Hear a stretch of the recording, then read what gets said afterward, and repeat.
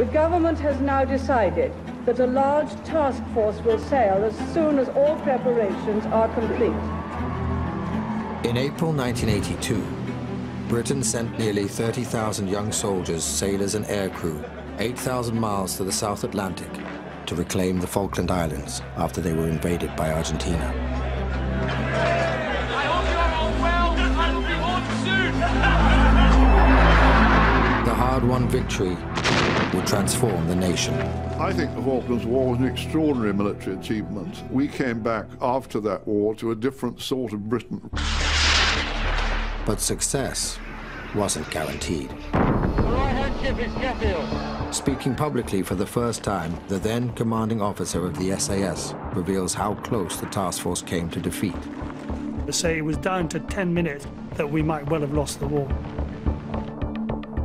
Commanders and ground troops talk candidly, shedding new light on flaws in the operation.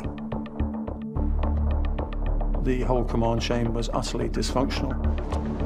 Some claim that Goose Green, the most famous battle in the war, need never have been fought, and was a waste of lives and resources. The orders to attack and capture Goose Green, I mean, I thought it was a stupid thing to do. Lieutenant Colonel Jones, Captain Wood.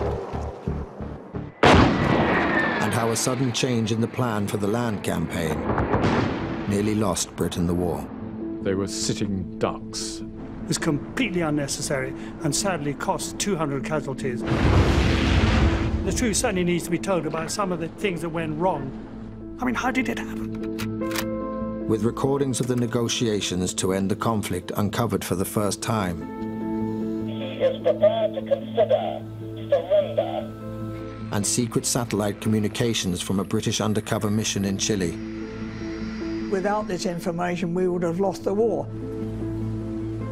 40 years on, the Falklands War is still giving up its secrets.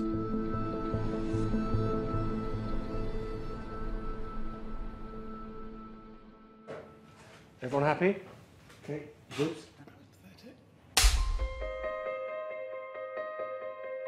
Jan Christopher Coops is my name, and I was a second in command of the Prince of Wales's company, the 1st Battalion, the Welsh Guards.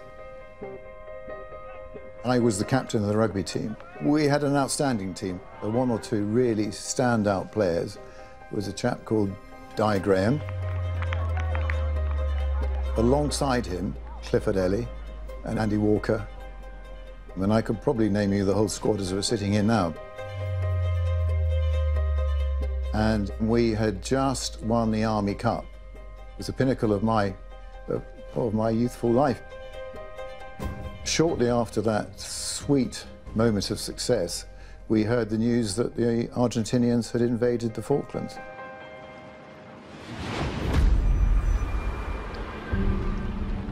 It would appear the sun has set on yet another corner of the British Empire, this one far down in the South Atlantic. Argentina today invaded and seized the Falkland Islands, which had been under British rule for nearly 150 years. At 2 o'clock in the morning, I was telephoned by Jeremy Moore, my boss, and he just said, bring your brigade to short notice and sail on Tuesday. This was Friday morning. I was at home and the duty driver knocked at the door and he says, you've got to get back into camp. I says, why? He says, the Argentinians have invaded the Falklands. And I'm thinking, Falklands, that's got to be a Scotland. Why would they attack Scotland? In 1982, Britain was unprepared to launch a military campaign to reclaim islands 8,000 miles away that few could find on a map. If the frantic diplomacy failed, thousands of British troops would need to launch a land campaign on the Falkland Islands to retake them. The task was given to 3 Commando Brigade, 3,000 Royal Marines backed up by 2 battalions of paratroopers. But first, the Navy had to transport them to the South Atlantic and land them on the islands. It was the biggest amphibious logistical challenge since D-Day. It was scary. And time was short. It would take at least 7 weeks to get a naval task force to the remote islands. And the South Atlantic winter was less than 75 days away. We knew that this was all going to happen 8,000 miles from home, which is an awful long way. We knew that the weather was liable to be dreadful. In wars, things have a ghastly habit of going horribly wrong.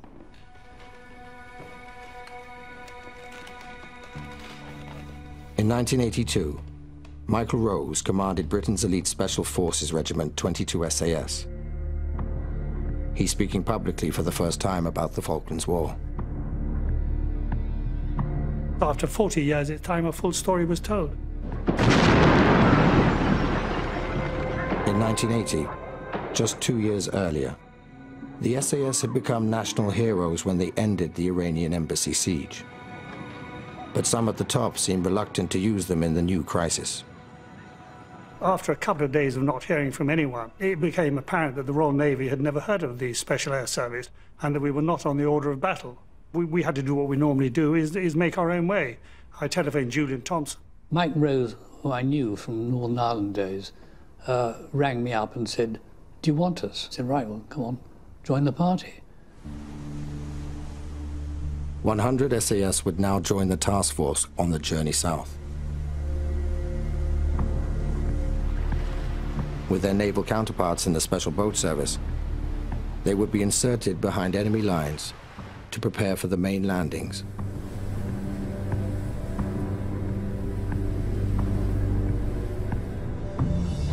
It wouldn't all be plain sailing. We were badly equipped. We hadn't got enough of many things that we could expect to have going to war. And it was all, what's the expression? A lash-up. That's a naval expression.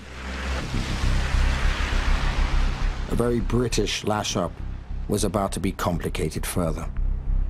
Overall command of the task force was assigned to the Royal Navy, working from its headquarters in a bunker deep under Northwood in Middlesex.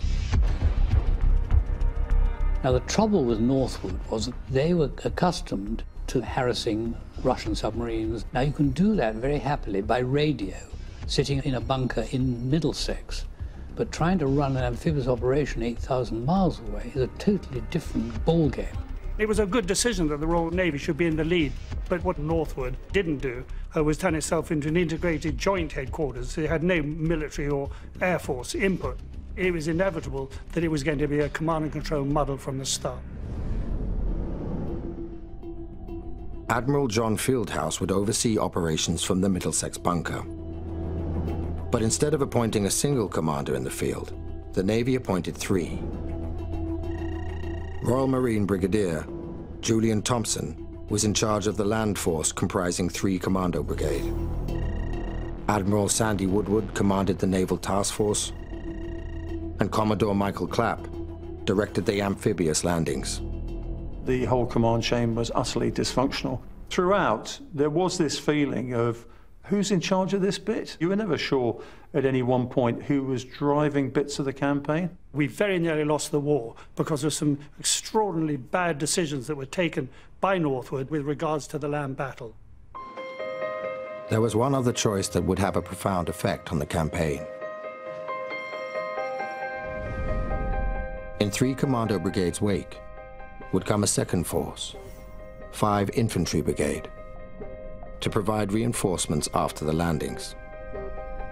It was made up of a battalion each from the Welsh and Scots Guards and the Gurkhas.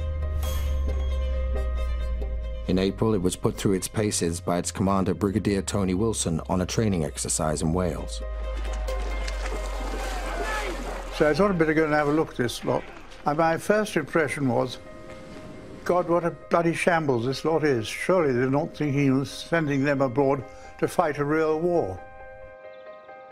We were sitting in Brecon Beacons, and the brigade commander appeared and said, "We're going to do a brigade attack tonight, and I want you to make the plan." And we thought, hang on, he should be giving us the plan. Brigadier Tony Wilson had come out as so indecisive and so incompetent in Wales that they decided that he should be removed from his command. General Bramall, who was the Chief of Defence, overruled that decision because he thought it would be bad for the morale of the brigade to have its brigadier removed. Bramall told me that it was the worst decision he'd taken in 45 years of soldiering. And it was. I would have sacked brigade commander then and there, just on the evidence I saw on this test exercise, let alone what he got up to when he got to the Falklands.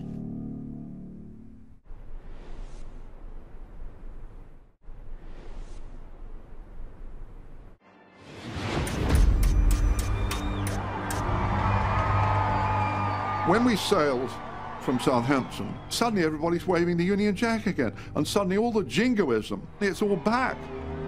It's back to Kipling and standing there on the quayside waving the flags up to go off and fight Johnny Foreigner somewhere on the other side of the world. On board were the men who would launch the initial landing, the Marines and paratroopers of 3 Commando Brigade.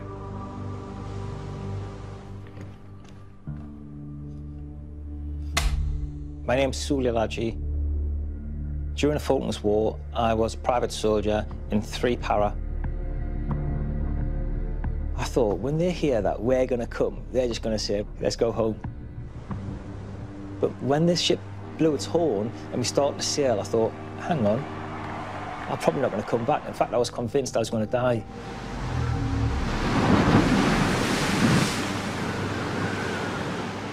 For years, the army had been mired in the Northern Ireland troubles.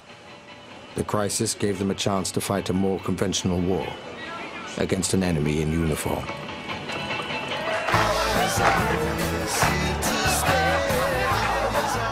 All the way down, we kept getting little news snippets of what the politicians were trying to do and head off this war. We were hoping the politicians weren't successful. We were all sort of anxious to, come on, let's get down there and get on with it. You know, when I look back now, I think it was great, you know.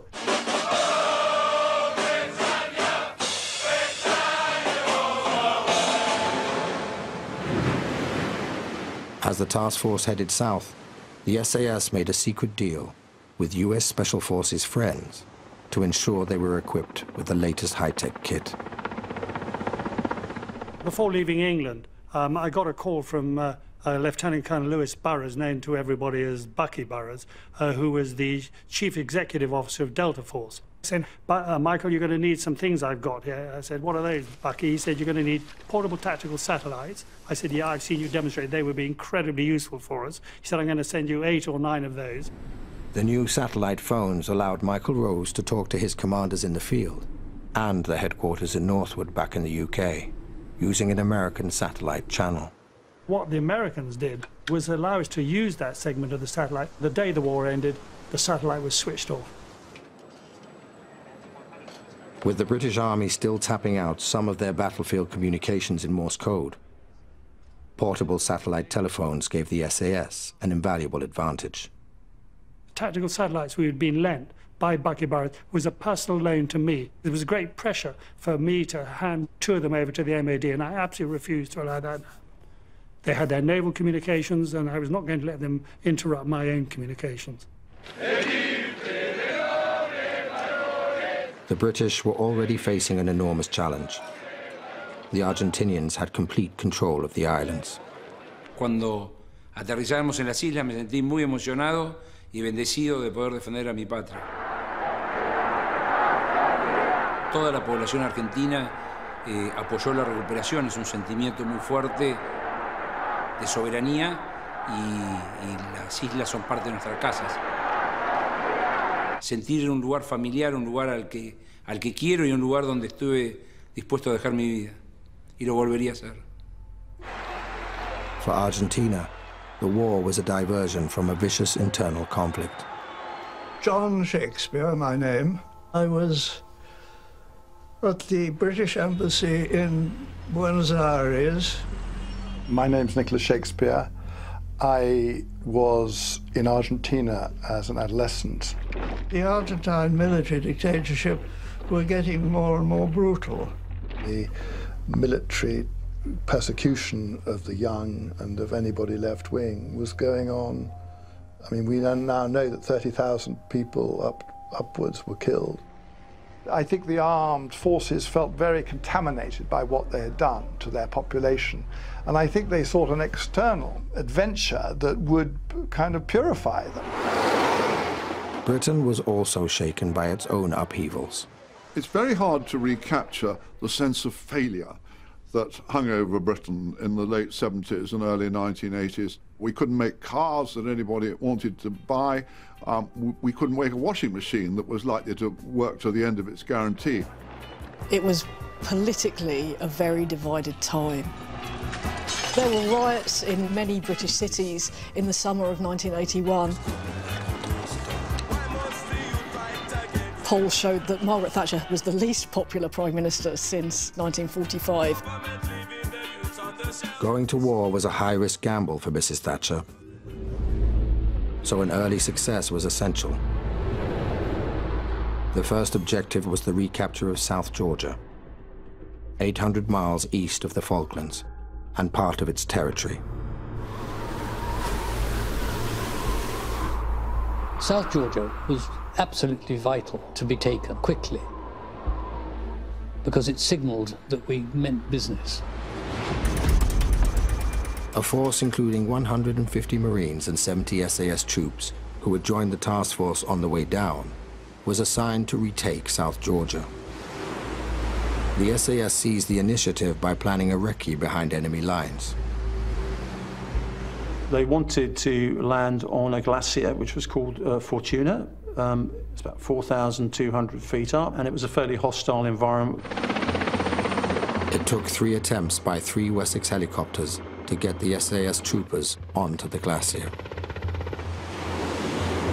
The weather was really quite atrocious, very high winds up to 80 knots, and there was driving snow and rain. We put the troops on the ground, went back to the ship and thought, thank God for that, we're not going to have to do that again. That night, we had a hurricane come through. It was a disaster. Within 24 hours, the 16 men had to be evacuated in appalling weather. It's really like flying down the streets of Manhattan in thick fog, with mountains either side of you. Of the 3 helicopters that took off on the rescue mission, 2 crashed, fully laden with SAS. All survived.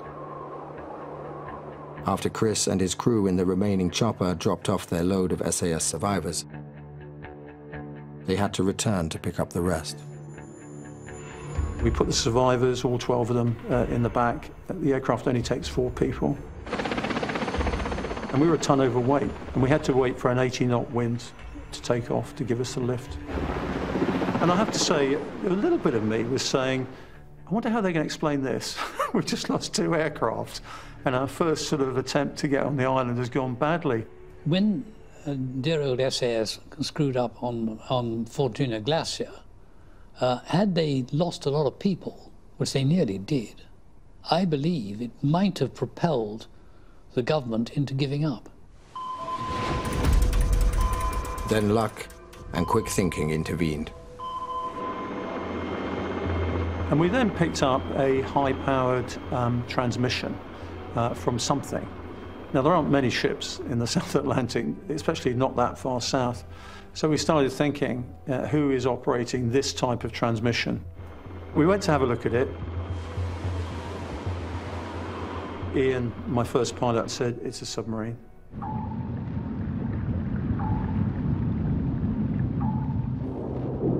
He was just breaking the surface with his fin. We ran in, we dropped the depth charges, and the whole back end of the submarine blew out the water. It totally transformed the situation at South Georgia, because with the submarine out of the way, it meant that we could go ahead and do almost what we wanted to.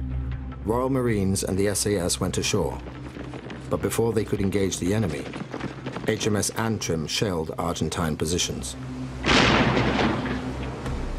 And they surrendered without a fight.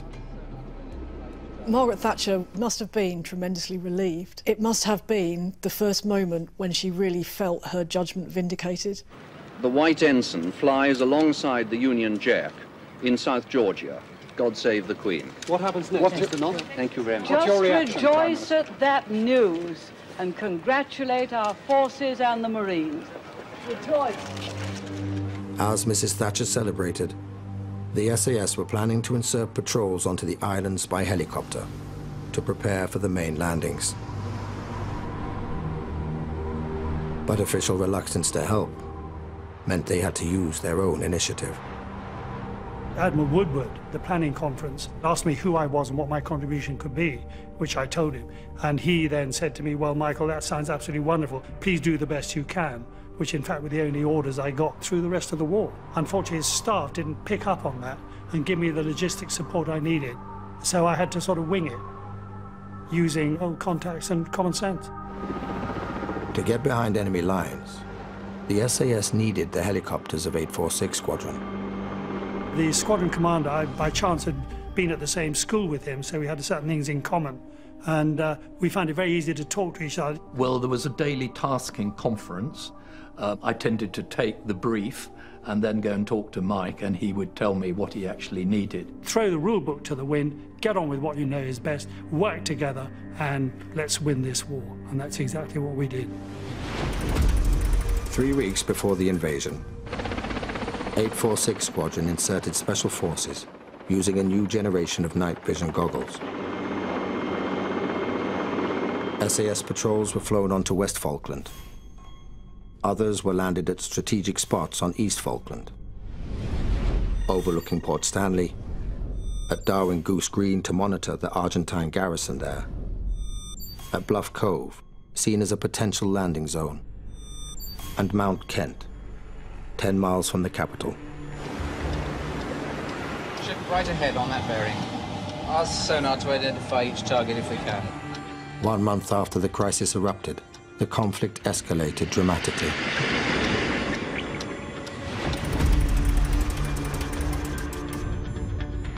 The British submarine Conqueror sank the battlecruiser Belgrano.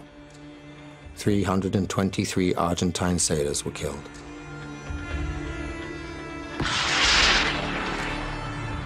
Retaliation was inevitable.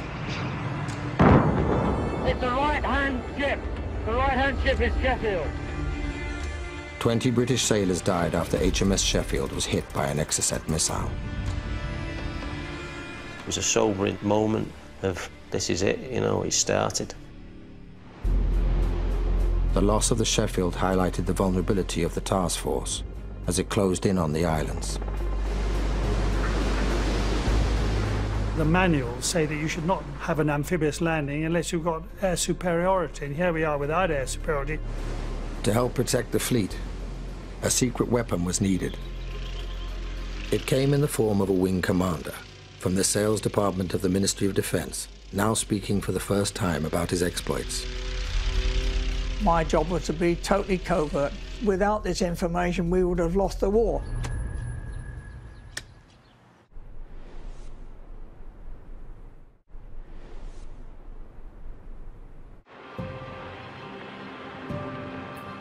By sinking the Sheffield, the Argentinian Air Force had proved it could stop the task force in its tracks. Something had to be done. Lieutenant, what was that? My name is Sid Edwards. I was a wing commander at the time of the Falklands War. I was mowing the lawn in my little house in the Thames Valley when my wife threw the kitchen window open and said, "Darling, there's an air marshal wants to talk to you from London." I answered the phone and he said, "How long will it take you to get to Northwood?" And I said, "About an hour, sir." And he said, "Well, make it 45 minutes, I'll be there at the main gate." When Sidney Edwards met his boss, Ken Hare, at Northwood, he was offered an unusual mission. There were more senior officers than I've ever seen in my life. And then Ken Hare had said, Wing Commander Sid Edwards is going to be going out to Chile. That was the first time I'd heard that I was going to Chile. And so I was a bit surprised, to say the least. For the first time, Sid Edwards talks about his cloak and dagger mission to help protect the task force from Argentinian bombers. The cooperation I got in Chile was absolutely first class. I was dealing with the Commander-in-Chief of the Chilean Air Force, working directly with President Pinochet. Britain now in bed with a dictatorship almost as brutal as the Argentine junta, negotiated access to vital radar warnings of impending Argentine air attacks. I discovered that the radar cover from Punta Arenas, which is in the south of Chile, gave very good cover of the Argentinian airfields in the south of their country. And I thought that would be very good if we could get that information as live as we could directly to the fleet. To pass this intelligence on in time, an SAS team armed with one of Bucky Burris's new portable satellite telephones slipped into Chile. Our soldiers, using their satellites, were able to give a warning of Argentine aircraft heading for the Falkland Islands to hit the fleet. And that allowed the Harrier to be in position when the Argentine Air Force arrived. So in a way, it was a war-winning capability that Bucky actually lent us. Chile's secret contribution didn't stop there. Well, I was asked if we could base a Nimrod intelligence gathering aircraft in Chile. I passed this request on to the Chilean Air Force, and they said, yes, you may, but you can't put it on mainland Chile. So Sid helped put the RAF spy plane onto a Chilean island in the Pacific to eavesdrop on Argentine air movements. Many of the skilled Argentine pilots still got through, but at least now there were warnings of some of the raids. I personally believe, and it's been confirmed by people with much more knowledge than me, that without this information we would have lost the war. Argentine aircraft already on the Falklands also threatened the task force. With invasion looming, the SAS and 846 Squadron improvised a daring raid to take out a force of Pucara aircraft. How the raid actually came about is revealed for the first time. The Argentine Pucara was an extremely capable ground attack aircraft and could do a lot of damage to Julian Thompson's troops moving in very open terrain. So it was essential that we diminished their numbers of Pucara. There still remain 8 of them in Pebble Island, and so Julian asked me if we could destroy those. The raid on the airfield on Pebble Island was initially vetoed by Admiral Sandy Woodward. To launch the Special Forces helicopters, vulnerable warships would have to come within reach of the Argentinian Super Étendard aircraft. We persuaded Admiral Woodward by talking about a radar which we suspected was on Pebble Island, and so he became obsessed with this radar and said, how can we destroy it? An SAS raiding party was inserted near the Argentine base.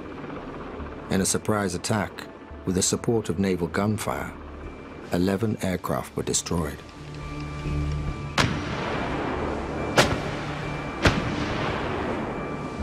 Afterwards, Admiral Woodward had a burning question.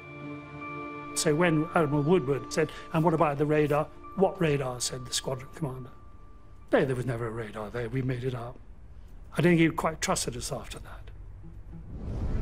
After considering several plans, task force commanders decided on a landing in San Carlos water. From there, they would attack the capital Port Stanley, 50 miles away. Speed was essential. The South Atlantic winter was looming. Back in the UK, the Welsh and Scots Guards and Gurkhas who made up 5 Brigade were ready to sail, a month after the first flotilla. I think most people were surprised at the 2 battalions that were sent because both Guards battalions had not really had an opportunity to deal with the survival conditions, they were going to face in the Falklands. The Guards tell a different story. We were fit, we were trained, psychologically, we were prepared for it. The battalion was in good shape. Sailing with 5 Brigade and its boss Tony Wilson was Royal Marine General Jeremy Moore. On his arrival in the Falklands, Moore would assume overall command of the land forces, allowing Julian Thompson to focus on the battles to come. Before departing England, Moore was questioned about his strategy.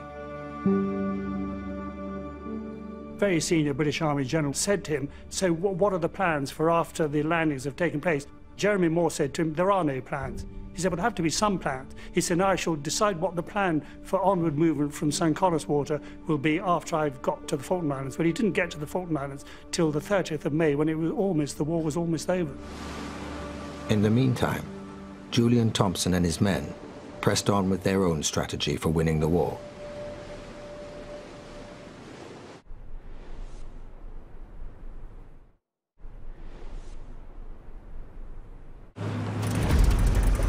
"50 days after Argentina invaded the Falklands, British forces were finally poised to attempt the island's recapture. $64,000 question is day or night. We decided we'd do a night landing, because landing at night meant we'd be pretty well free of the Argentine Air Force.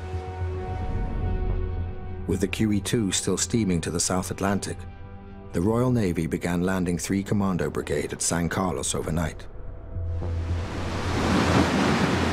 But as dawn broke, men and supplies were still going ashore, and the cruise liner Canberra lay exposed in San Carlos water.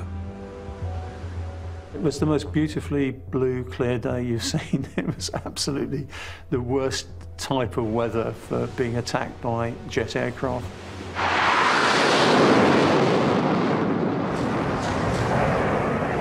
Suddenly, enemy air attacks came in from all directions.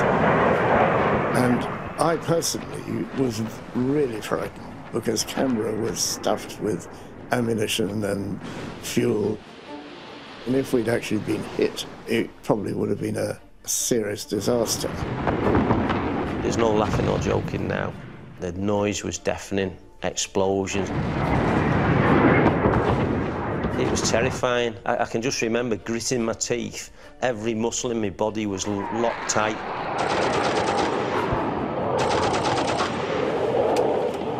The gun crews, mostly 17 years old, soon had more battle experience than anyone else in the Navy. They start shouting up on the radio, 2 hostile aircraft, 50 miles, 5 minutes, heart rate's getting faster, mouth's getting drier. The adrenaline's picking up now, and these 2 Mirages come screaming through the sound.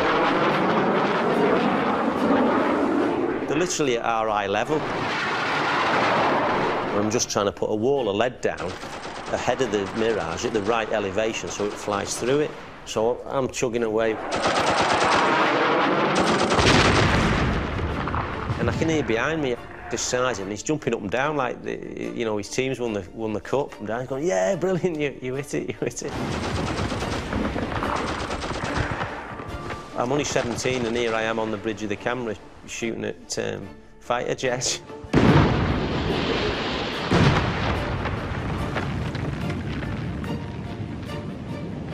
In 4 days, the Argentine Air Force sank 3 British vessels and damaged 6 others.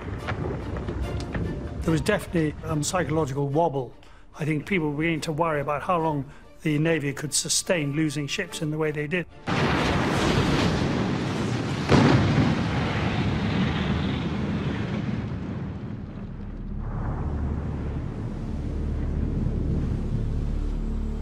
The British ships suffered heavy losses. The ground troops landed unopposed.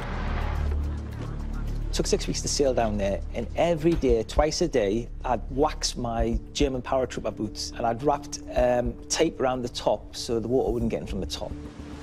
And then I ended up in the water. As I was walking, I thought, the boots are good, the boots are good. No, they're not. The water started coming in, so I had wet feet from day one, and I was not a happy soldier.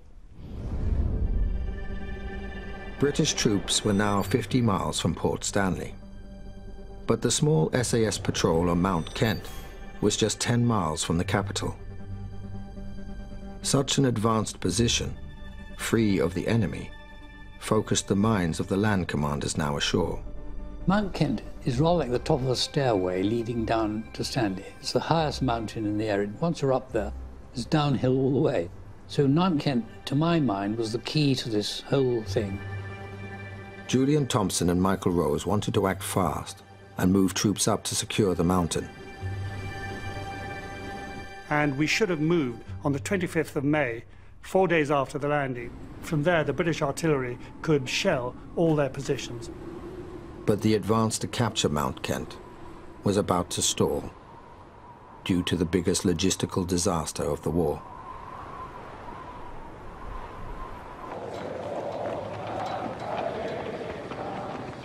I remember thinking and saying to all my fellow officers, the 25th of May is Argentina's National Day. It is inconceivable that they won't conduct a big strike. And we were all thinking to ourselves, we've just got to get through till sunset and things will be fine. The biggest British supply ship, Atlantic Conveyor, moved in with a naval escort to unload its cargo. I have to say that I wasn't aware that Atlantic Conveyor was coming in daylight. Unlike the Royal Naval vessels, the civilian container ship had no anti-missile protection.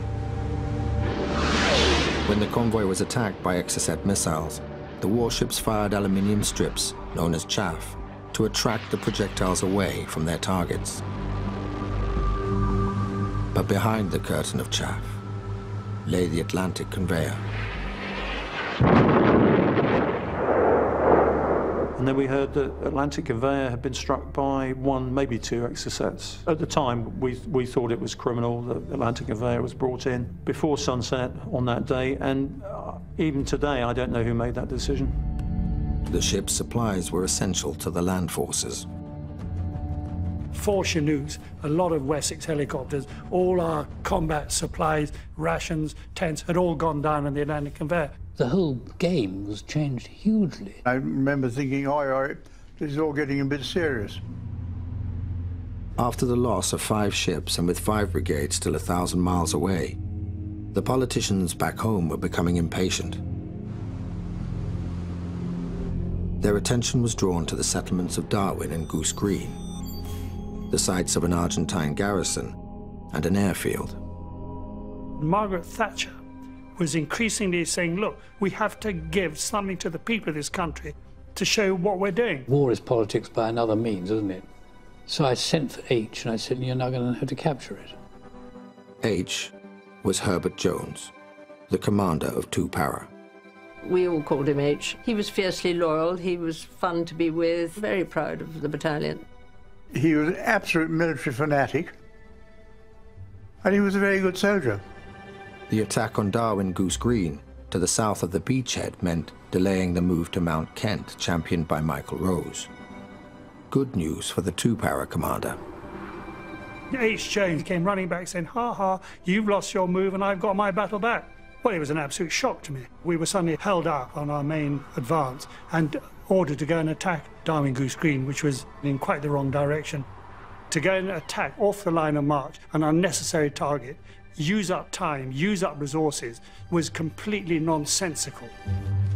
The plan was that they would have taken Goose Green by first light, but the light had started to come up, and I think things had ground to a halt, and this particular trench was holding them up. And he was not somebody who would ask people to do something he wasn't prepared to do himself. He was leading a platoon attack, and as he approached a machine gun position, he was sized down. That was taken where they landed initially. It was in his camera when it was returned. It's quite a precious photograph, really.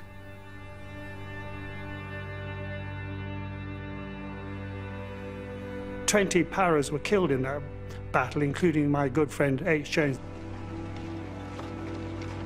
Lieutenant Colonel Jones, Captain Wood, Captain James, Lieutenant Farrell." People say, retrospectively, that it was a great psychological blow to the Argentines, but the psychological blow was not nearly as great as it would have been had an artillery batteries from Mount Kent been closing down every single Argentine defense position with observed artillery fire.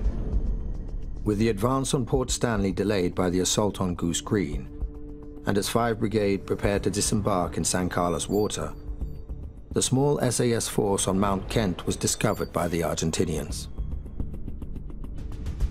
Because we hadn't moved to Mount Kent when we should have done on the 25th of May, the Argentines had already flown in some special forces units to knock us off the top of Mount Kent. Julian Thompson ordered Marines from 4-2 Commando forward by helicopter to take Mount Kent.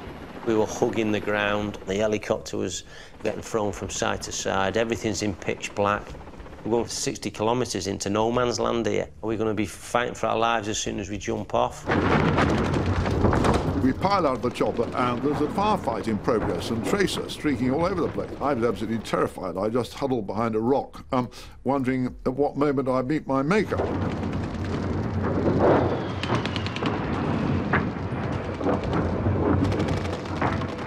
By the time we got there, the Argentine Special Forces were almost up onto the ridge from which they could have brought direct fire down onto the landing helicopters. Then, as Julian Thompson said, it would have been game over. Si la operación hubiera salido 10, 15 minutos antes, posiblemente nosotros hubiéramos estado en fuerza superior en el lugar y las fuerzas británicas hubieran estado llegando en su forma más vulnerable dentro de los helicópteros, sujetos al fuego de nuestra gente desde tierra. So it was down to 10 minutes that we might well have lost the war. After a fierce fight, the British drove off the Argentinians from the peak. We yomped right up to the absolute summit of the mountain. And through binoculars, we could see the Argentines moving around. For the first time, you thought, maybe we're going to win this thing. We were within reach of Port Stanley. We'd come all this way, and suddenly there was this little hamlet with red roof houses in the distance. It made you wonder, have we come all this way just for that? The capture of Mount Kent cleared the way for more Marines and Paras to move up for the final assault. But with a shortage of helicopters from the loss of the Atlantic conveyor, most of them had to walk. Everybody forgets how large the Falklands are. Taken together, the landmass is the size of Wales. The 3 Para and 4-5 Commando were the only ones that walked across the island. It was about 90 k's. We all had about 150 pounds on our back. The ground was terrible. And if you stand on a tuft of grass wrong, you slide off and you can snap your ankles.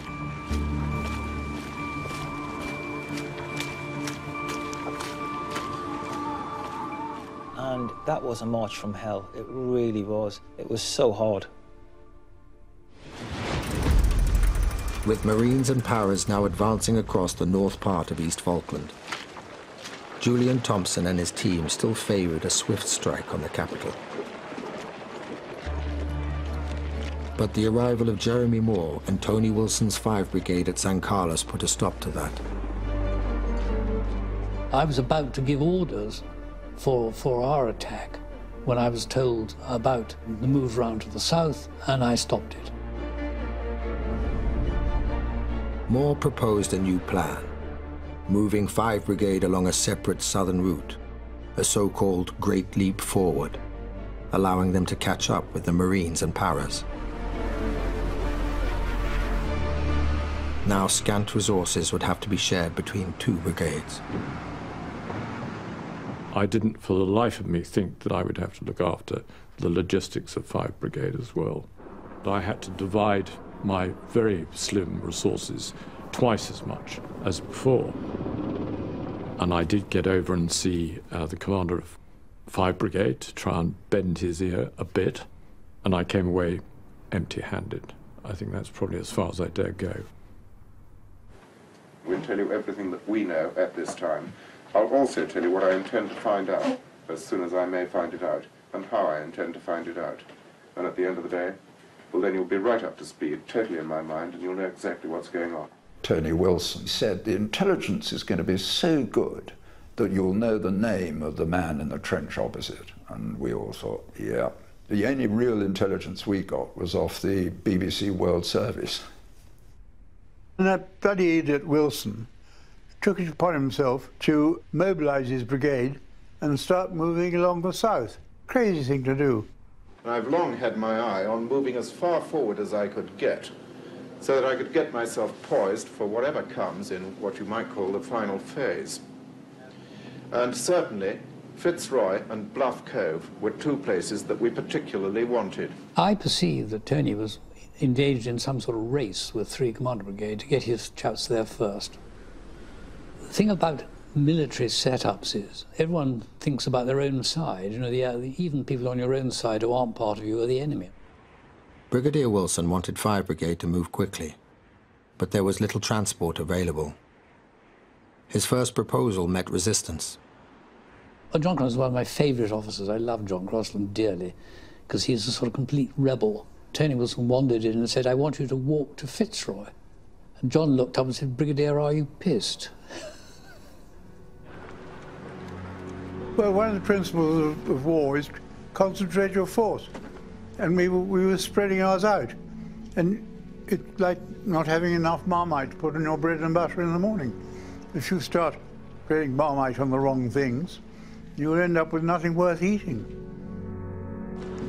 The idea that we should attack from coast to coast with inadequate combat and logistic resources, and most of all, an inability to communicate from the headquarters round to the southern flank. I was shocked when I heard, and I even tried to argue with General Jeremy Moore, who wasn't in a listening mode. And it was the first time I felt, during the entire war, that we might actually lose this war. It was a very silly thing to do, in my opinion, because to start with, the only way down there to take supplies and people was by sea. And it's a 17-hour trip round, so you can't do it in darkness. As 3 Commando Brigade consolidated its positions around Mount Kent, 5 Brigade began their great leap forward. Most of the troops would need to be moved by ship.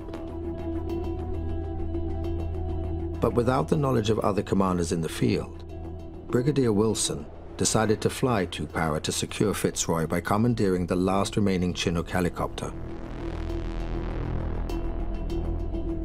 We shoved as many soldiers as we could into that Chinook, and we kept cramming them in, and when they didn't fit any longer, we literally booted them into the helicopter and got them in.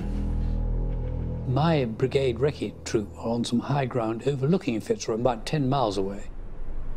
And they saw a Chinook landing at Fitzroy.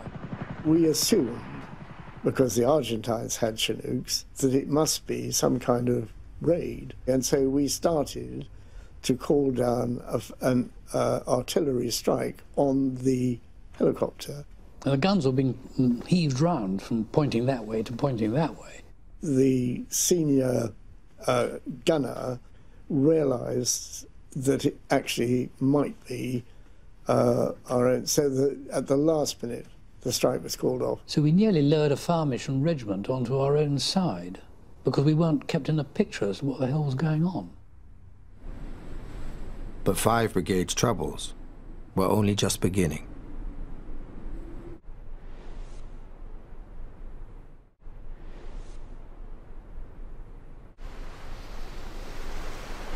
By the evening of the 7th of June, the final shipment of Welsh Guards was being moved to catch up with the rest of 5 Brigade.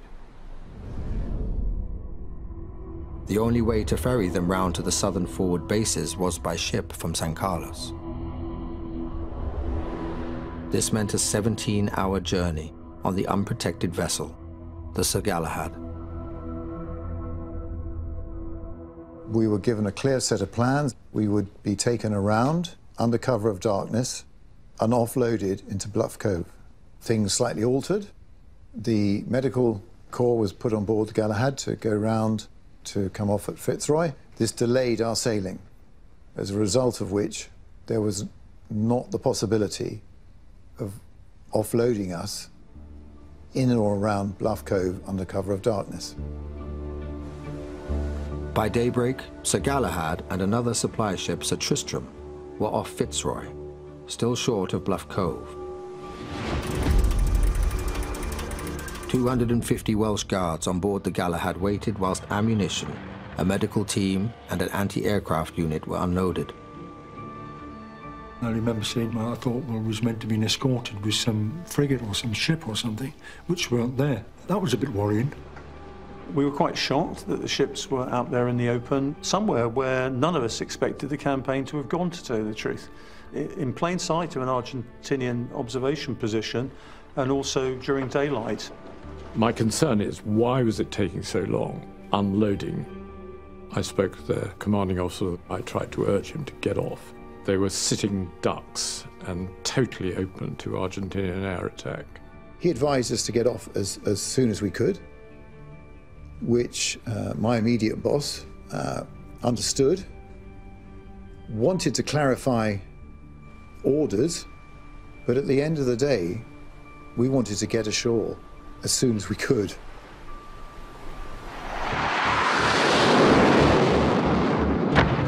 The Skyhawks came in to attack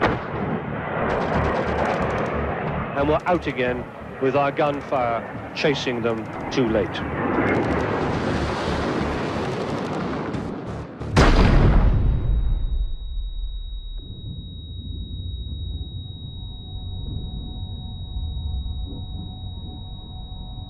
There's a massive explosion. The whole ship rocked and everything went sort of instantly black.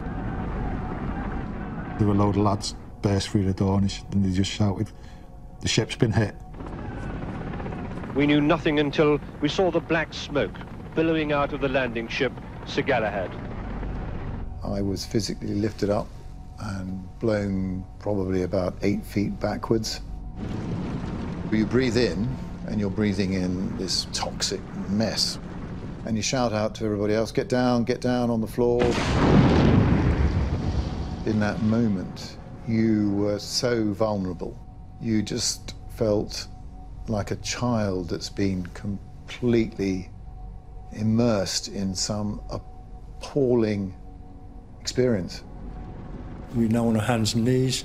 We couldn't go back because we had guys coming in behind us.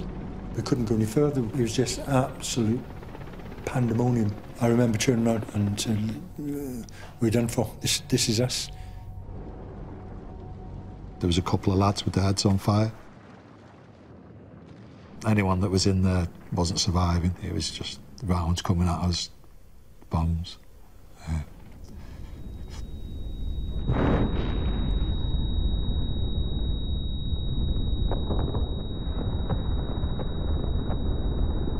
We looked to see if there's any more casualties, but I think anyone in there was gone.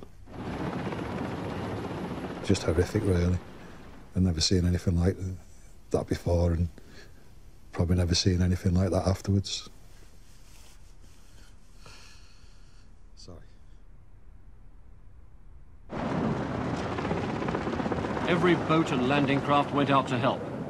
The unanswered question was, why hadn't they been used 5 hours earlier to get the men off as soon as they'd arrived?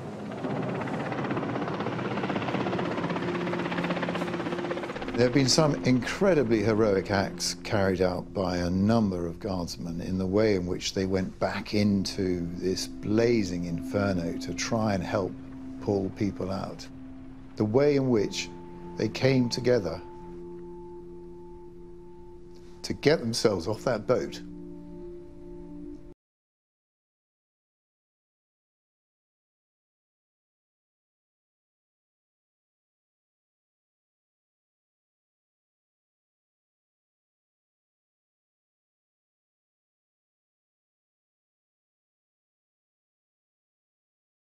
What were we doing, tracking a thin red line coast to coast? I mean, how did it happen?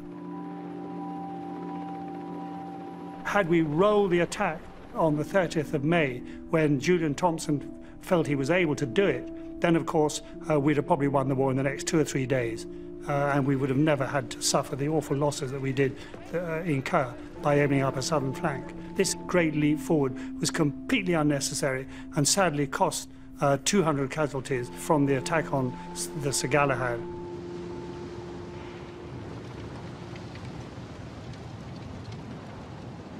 I was fortunate enough to be the captain of the Welsh Guards rugby team. Unfortunately, on the Galahad, we lost 2 really prominent members of that side, 2 outstanding members of that side, in Cliff Ellie and Andy Walker.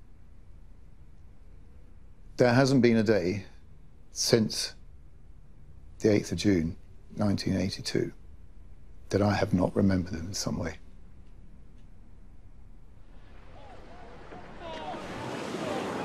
32 Welsh Guardsmen lost their lives, along with 11 other servicemen, and 5 crew members. 150 were wounded. Despite the setback of Fitzroy, the war still had to be won.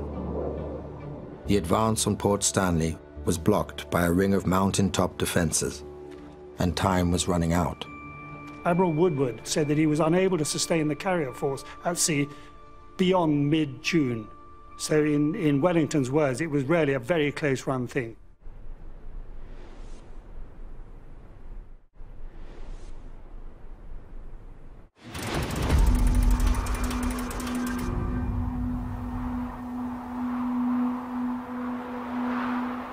I've never been so cold in my life. It was the wind chill. But on top of that, every couple of hours, you got a torrential rainstorm. Some people went without resupply of food for 3 days. The logistic shortfall created by Fire Brigade was a very significant effect on us.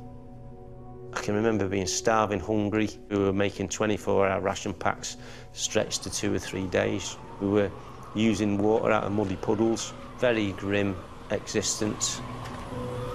Boots simply were hopeless, and trench foot became an increasing issue. In the morning, when I looked at my feet, I couldn't believe it. They were like size 15, they were massive. The pain I was going through was like someone had grabbed your foot, got a needle, stuck it in and started scratching the bone. There was no danger of being defeated by the Argentines. There was a serious danger of being defeated by exposure. If we'd had to go on for another 2 weeks, probably things would have been different. The next day, British forces began the battle for Port Stanley, attacking the mountaintop defenses around the capital. Royal Marines prepared to attack Mounts Harriet and Two Sisters in night assaults.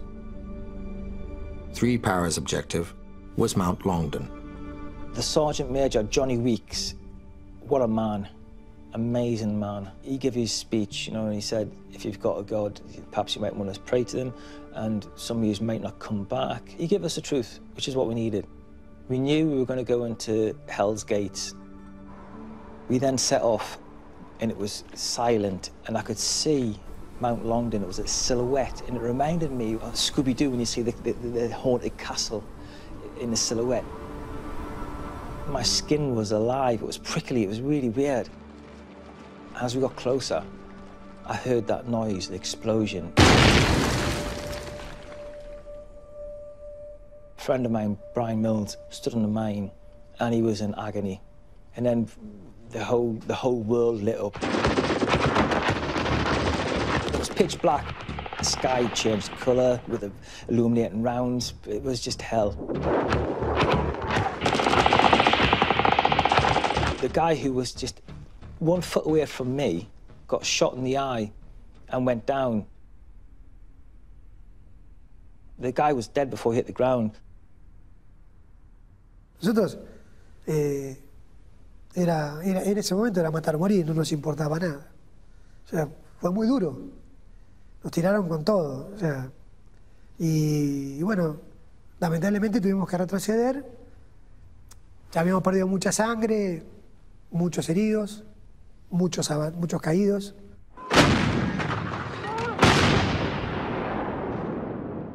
We were fighting for a day and a half and then getting bombarded for a day and a half. We couldn't sleep.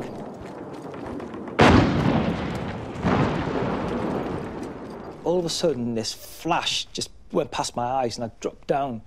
And I looked up and I could see a sniper taking a headshot at me.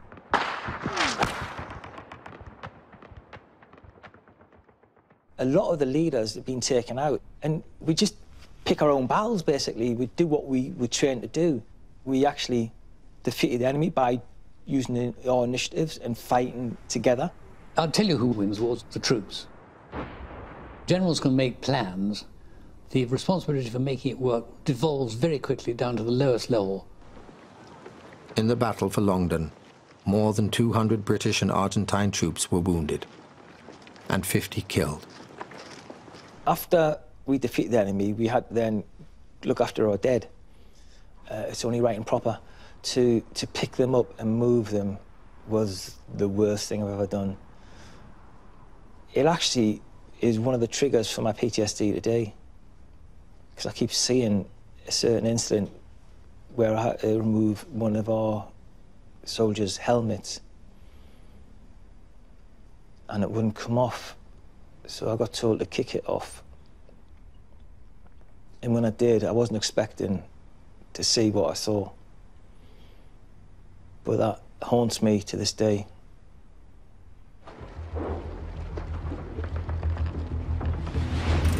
After more desperate hand-to-hand fighting, the Scots Guards took Mount Tumbledown, and 2 Para captured Wireless Ridge. The British Army had fought some of its hardest battles since World War II. But another struggle for Port Stanley loomed. Se pretendía que se moviera la gente de las posiciones, se saliera a combatir en forma ofensiva. To avoid a bloodbath and heavy civilian losses, the Argentine commander, General Menendez, had to be persuaded their situation was hopeless. Michael Rose opened negotiations and relayed them back to London using the portable satellite phone. The General is in consultation with his colleagues on this point and has just returned, so I will come back to you in a moment. Acknowledge, over. Listening to them now after 40 years really makes the hair go up at the back of your head, hearing a sort of a voice from 40 years ago who did not know what the outcome of the negotiations would be. No one's ever listened to them before. He is prepared to consider surrender along the lines of the 2 points. Was that it? Over. Not exactly, Ewan. The main point is that This is me talking now, sitting in the room opposite Menendez, who had a sort of team of people, whereas Menendez having to leave the room and go and talk to, obviously, President Galtieri about what the next step should be. All I had to do, if I needed reassurance or clarification at some point, was to pick up the telephone and talk straight back to London. And so I had the moral and psychological advantage of joining the negotiations from the outset. General Menendez, who is in the room with me at the moment, has agreed that the West Falklands shall be included in the surrender terms. Roger so far, over. End of the war. Tomé una pequeña bandera argentina que tenía dentro de mi campera durante toda la campaña. No quería que fuera un souvenir para ningún británico. La tiré al fuego de la estufa y lloré como un chico.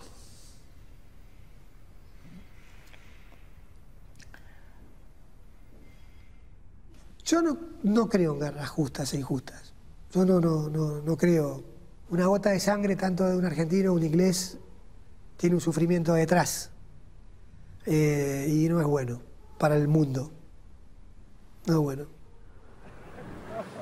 I have just heard that the white flag is flying over Stanley. It has taken 40 years for some to reveal what they really think about key aspects of the war. I mean, the truth certainly needs to be told about some of the things that went wrong. The Board of Inquiry into the loss of the Tristram and the Galahad turned out to have been a complete whitewash by saying it was necessary to open up a southern flank. Actually, the opposite is true by 180 degrees. But that remains in the public record today, that the southern flank was essential to the retaking of Port Stanley. Wrong. It was not, and it nearly cost us the war. Lieutenant Colonel Jones. The order to attack and capture Goose Green, well, it slowed the whole thing down. I mean, I thought it was a stupid thing to do, and we wouldn't have lost so many people. Maybe H would be alive today. Corporal Hartman, Corporal Sullivan. These lessons do need to be learned so that it doesn't happen again. It's not about catching people out and slagging people off or anything like that. It's about making a difference in the future, isn't it? The task force returned to a rapturous welcome. There were all these boats and people and bands, and it was fantastic. There was one unexpected cost of the victory. It is estimated that up to 28% of those involved in close quarters action suffered some form of trauma. I was violent, I was having fights with people, I was getting into trouble, I was doing things that were just nonsensical, things that I'd never even dreamed of doing now or before. Totally changes your personality. 40 years on, it's a long time, but in many ways it's no time. I've got those families with me now. I've got those guys with us. I'm sitting here now talking to you. They've been with me every day of my life and will be so. And then wherever we go at the end of life, I'll go and join them. There we are. It's the end of the British stiff upper lip. It would have been unthinkable to a previous generation of veterans to talk about their combat experiences. And in a way, it also indicates a breaking down of rigid class divisions. I think the Falklands War was an extraordinary military achievement. I don't think it's just sentimentality to say that we came back after that war to a different sort of Britain from the Britain that we left. And we discovered that even if we weren't very good at making motor cars, we could still win a jolly good little colonial war. It was crazy, but it was wonderful.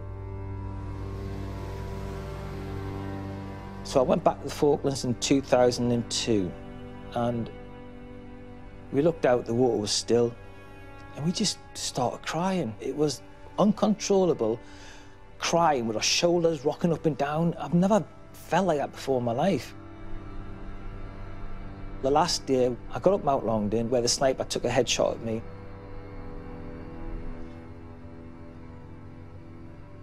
I just felt sorrow.